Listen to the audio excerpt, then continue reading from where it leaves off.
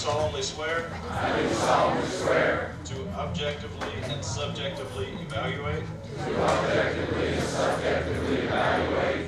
Each barbecue meat. Each barbecue meat. That is presented to my eyes. That is presented to my eyes. My nose. My nose. My hands. My hands. And my palate. And my palate.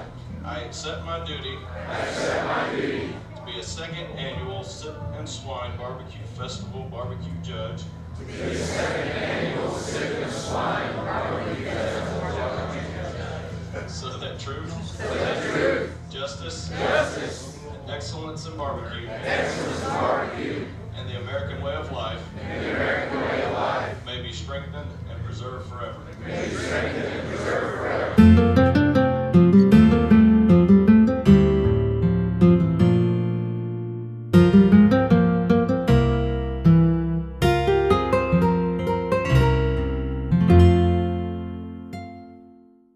Thought all 5 products were outstanding. Taste, appearance, all very good. It's a nice variety, nice different coloring. Tenderness was good, moist. Number 1 had good moisture, cooked perfectly. Number 2 had good flavor, good seasonings. Number 3, the appearance was just outstanding, as was number 5. And number 4 was a good variety. All in all, just outstanding product. This is a very good chicken entry. Number 1 was slightly bland. It just didn't have much flavor to it when I bit into it. Number 2 was a good entry, but it wasn't a great entry. It was slightly dry and slightly tough. Number 3 was my favorite of the category. It scored very good on appearance. It scored good on taste. Tenderness, for me, it was slightly dry, slightly tough, so I had to mark it down just a tad on tenderness. Number 4 is my least favorite of the category. It was chicken leg. It looked overcooked in the box, so I couldn't give it an excellent score in the box for appearance. When I bit into it, it was slightly dry, slightly tough. My perception, it seemed to be slightly overcooked, so it didn't score well on tenderness. Taste, it was quite spicy. I like spicy, so I didn't score it down for that, but others may have. Number 5 was a good entry. It looked really good in the box, but when I bit into it, it was slightly bland. I just didn't get a lot of chicken flavor out of it, and it was slightly dry.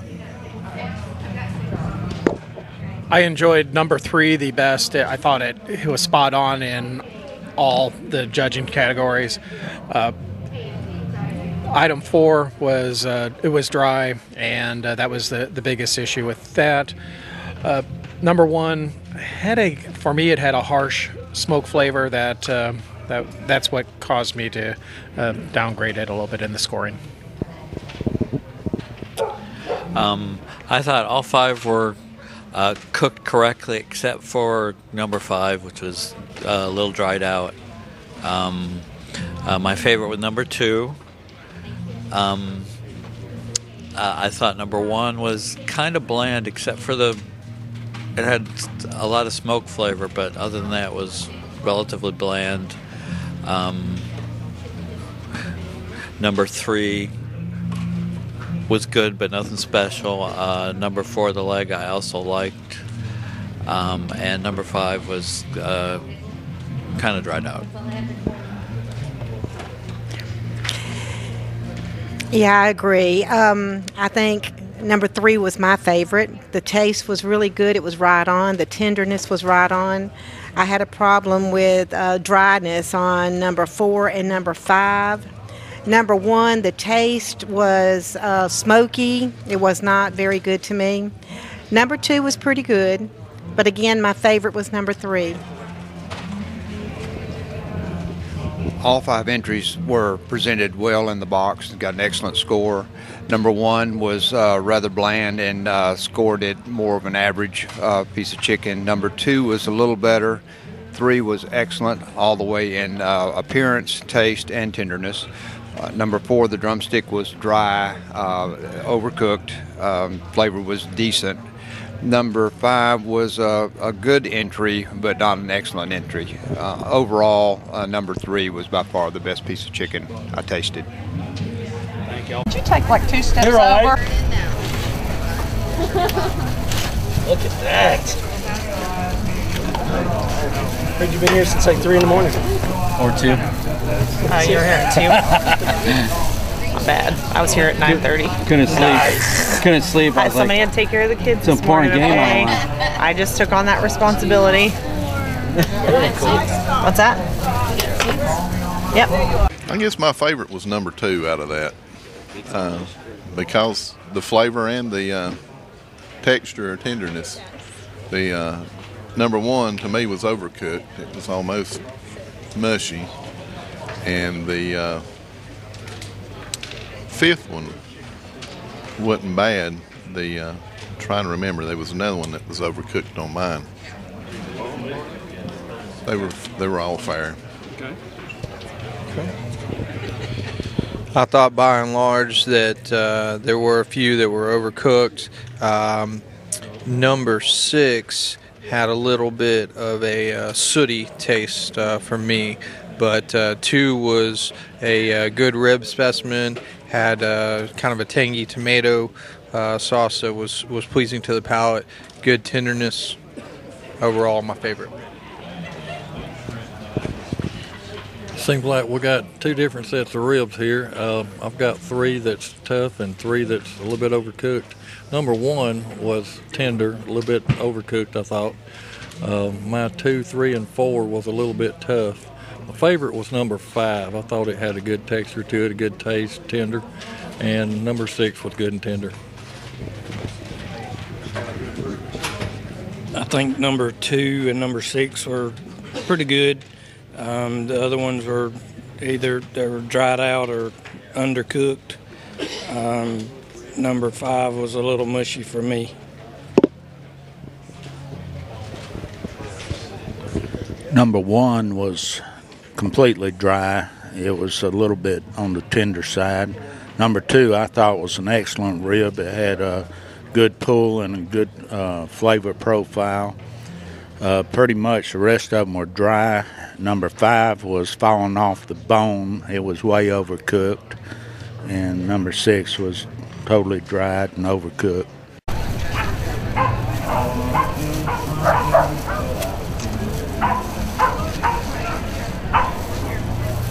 Some over here too.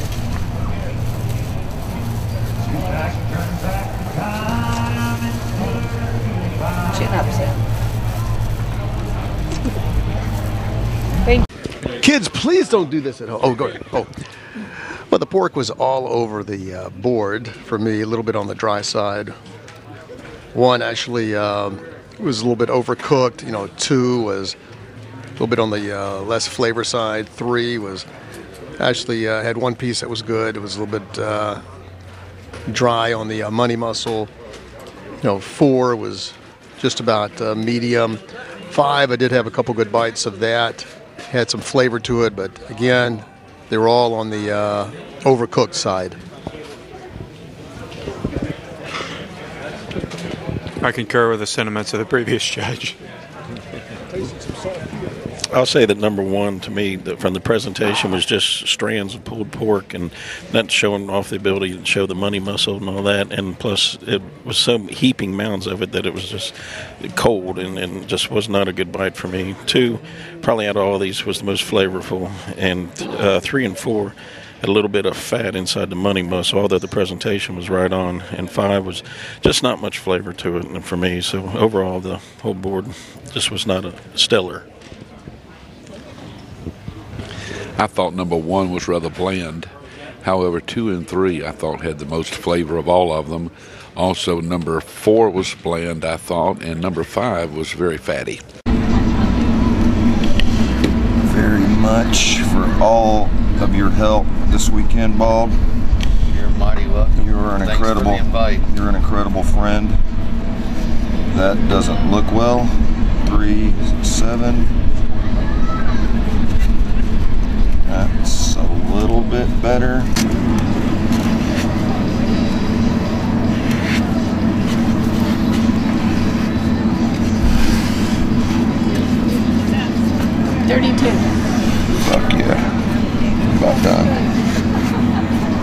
about done here. Find the last couple of samples. This is the brisket plate. Number 1, really salty, kind of dry. Number 2, too sweet. Still another not dry brisket. Number 3 was not so dry, not so salty or sweet, but just right in the middle. That was a good cut, but it was a little fatty, and I thought they could have done a little bit better with trimming the meat. The number 4, bottom left, was really overcooked, I thought, and really dry, and really there wasn't much in the meat as far as sauce. And the last one was just really dry, and the burn end was just really tough. Number 2 is probably the best tasting out of all of them, but it was dry. Number 1, 3, and 5 were dry. Number 3 had somewhat of a beef flavor, and number 4, it had a uniquely unknown flavor.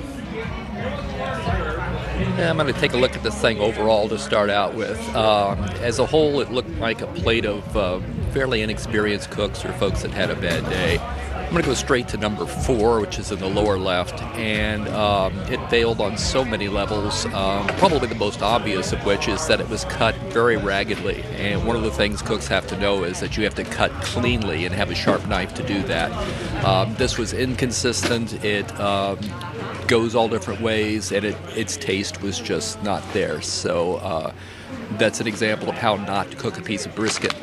I agree on number 2, too sweet, and that overpowered the meat. Number 1 was okay, but not spectacular.